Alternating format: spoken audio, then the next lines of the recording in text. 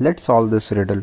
There are 8 pills, all of the same size and color. One pill weighs slightly more and is poisonous. You have a balance scale and can only use it twice. How can you find the poisonous pill? Can you solve this riddle? Take your time and give your answer in the comment section and watch the video till the end to get the correct answer of this riddle. If you are new to this channel, please consider subscribing and enable notifications so that you do not miss any latest video. Hope everyone has given their answer in the comment section. I will tell you the correct solution of this riddle. The key in this particular puzzle is to realize that while you have 2 scale pans, that is sufficient to let you split the items to be weighed into 3 groups, not just 2.